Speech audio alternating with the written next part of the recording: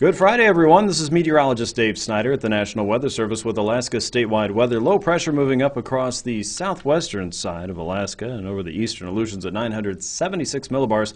We'll continue to work up some very warm and wet air, and that could mean periods of heavy rain for the Kenai Peninsula and Kodiak Island into Prince William Sound as we go into the weekend. In the meantime, plenty of winds moving across the Arctic coast and the northeastern Brooks Range slopes. That could mean near blizzard conditions at times. That means very poor visibility, blowing and drifting snow. Not a whole lot of new additional snow is expected at this time. That's going to be stronger easterly winds that should continue for many, at least until tonight, and probably in some cases for the Beaufort Seacoast until Sunday morning. So plan on poor visibility to continue. And again, make sure you have a plan if you're going out in the weather for the next couple days. In the meantime, looking southward once again, southerlies will pick up as we head into tonight. Moving across the Kenai Peninsula, for the higher terrain areas, the winds will probably pick up to about 30 to 40 miles per hour. You'll notice the difference as we go into the overnight hours.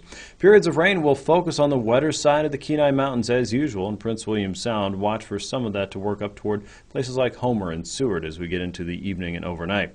Out across southwestern Alaska, pockets of rain and snow showers are expected to move across the YK Delta.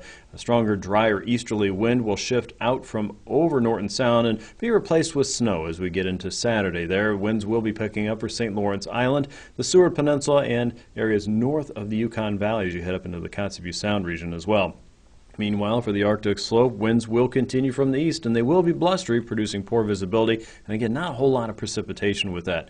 Looking southward, rain's going to continue for Prince William Sound, eastward toward Yakutat. For most of southeast, it looks like a relatively dry Saturday. Watch for some hit-and-miss rainfall, as usual with southeast. Look for a better chance for wetter weather, though, for the northern part of the Panhandle into Yakutat and Icy Cape, westward toward Prince William Sound.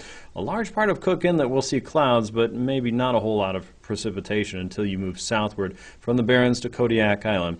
Around southwestern Alaska, precipitation should start to ease up a little bit and become more showery in nature. Around Norton Sound and Nome, looking northward toward Kotzebue Sound, a better chance for snow showers there, and rain and snow showers will be present for most of the Aleutians throughout the weekend.